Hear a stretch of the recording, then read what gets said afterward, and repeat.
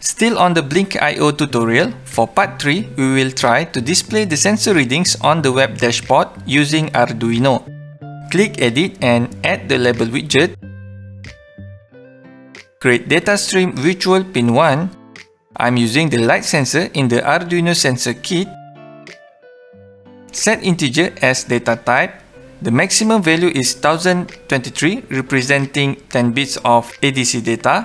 Create, save and save.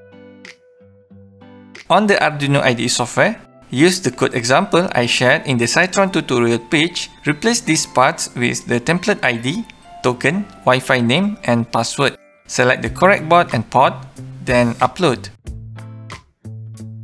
This code example will get the light sensor reading every 1 second and send the data to the Blynk server and display it on the web dashboard under the label widget. That's all for today, and stay tuned for the next video. Please like and follow. Thank you.